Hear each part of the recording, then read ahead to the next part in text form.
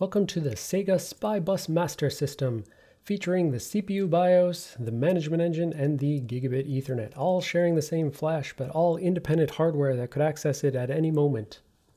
So how does all that work out? Well, this is the section where we talk about the privilege and access control that is enforced between these different SPI bus masters, these different chunks of hardware that can access the SPI bus. So back in the map, we had a hex 60, which is going to be the start of the master section of the flash descriptor. And what's there? Well, this requires a bit of interpretation and a bit of table reading. So the first thing is flash master 1, which corresponds to the CPU/BIOS. And this basically says the CPU has access to the SPI flash, and that's going to be called flash master 1. Now this is going to specify different permissions about what this thing can access, what it can't access.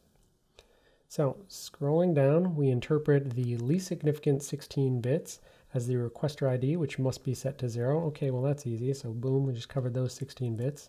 But now the rest of this is going to require some careful interpretation. After those 16 bits, we have the next 5 bits as B and then 0. So B would be 1011, and 0 is 0. So what does 1011 correspond to? Well, it means that can the BIOS read the flash descriptor region? And this is set to 1, okay? So the BIOS can read the SPI flash descriptor region, which, is from 0 to FFF. Can it read the BIOS master region? Well, it can because it's set to 1, but also this is just kind of a do not care bit, because a particular SPI bus master may always read its own region. So the BIOS/CPU SPI bus master can always read and write the BIOS region. The management engine SPI bus master can always read and write the management engine, and so forth. So the self-access control is always sort of doesn't care. It's always the hardware is always going to let it through. But basically, you can see that this is saying, can the BIOS read flash? Can the BIOS read BIOS? Can the BIOS read ME? Can the BIOS read gigabit Ethernet? Can the BIOS read platform data region? So there are however many bits there are for different regions, and like I said, Intel still has more bits that are available. And then this says, these are all going to be the read accesses, and then the next is going to be all the write accesses. So can BIOS access flash descriptor? Yes. Can it access itself? Yes, but we don't care what that says. Can the BIOS access the management engine for read? And this is set to 0, which means the hardware is actually going to restrict the BIOS from being able to read from that memory. Can the BIOS access the gigabit Ethernet? The answer is yes. Can it access the platform data region? The answer is no, but it's unused on this system, so that doesn't really say anything. Okay, so I said moving along, what is this information? This is A1010. So can the BIOS write to the flash descriptor? No, it may not. Can it write to itself? Yes, it may. Can it write to the management engine? No, it may not. Can it write to the gigabit Ethernet? Yes, it may. Can it write to the platform data? Who cares? It's not there. So what UEFI tool here is trying to tell you is it basically parsed this data from the flash master section of the flash descriptor, and it's saying, in summary, the BIOS can read the descriptor, the BIOS, not the management engine, and gigabit Ethernet. It can write, not the descriptor, yes to the BIOS, no to the ME, yes to the gigabit Ethernet, and no to the platform data region. All right, I shouldn't have just leaned over there. I'm sure that changed the audio sound of things.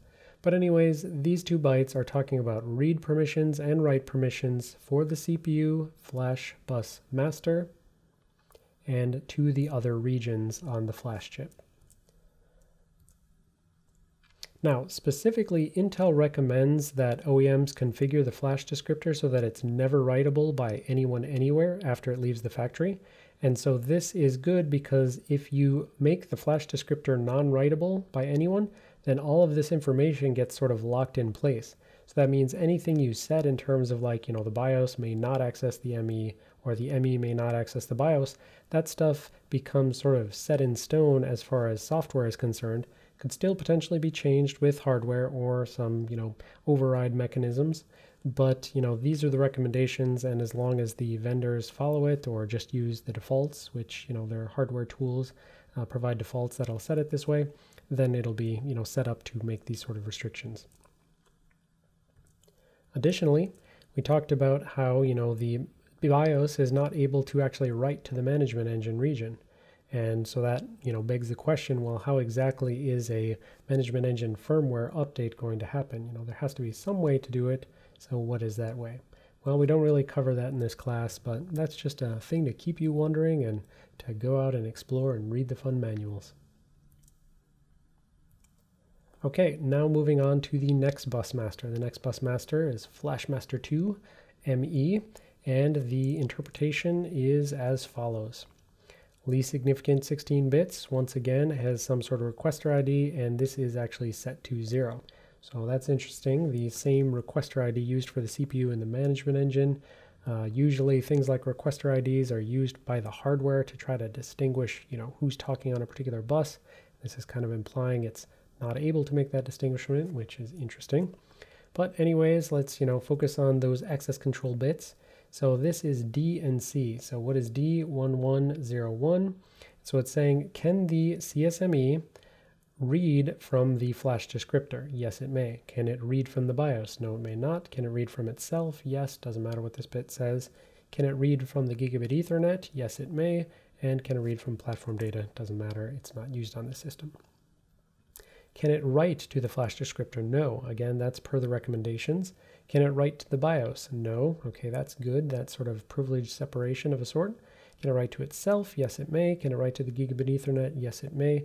And again, this is sort of, the particular vendor could set this up so that it's, not writable. It really just comes down to what kind of functionality is there.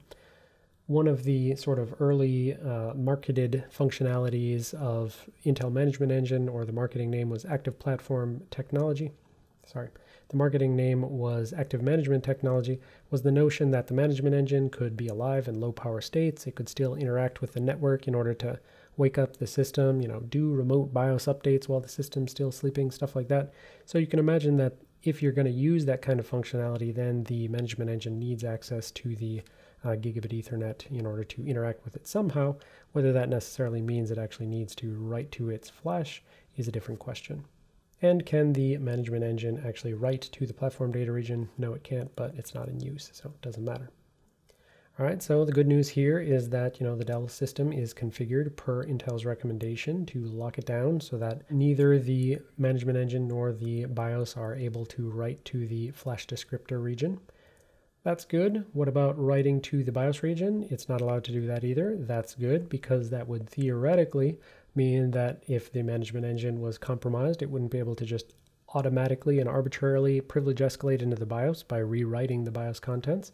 Of course, there's other mechanisms that could potentially still allow that, but from an architectural perspective, this is trying to provide the separation from the management engine and the BIOS.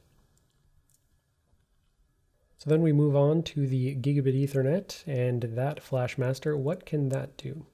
Well, now we actually see a requester ID that is, first of all, it's non-zero, so that's good. Now we actually have some distinction. But second of all, when you were reading your documentation, you would have seen that documentation said this must be 218, but on the Dell system, you would have seen 118. Well, that's of course because this is not the right datasheet. This is not a PCH 7 series datasheet. This is the ICH 10 datasheet. So whatever, close enough, pretty close there.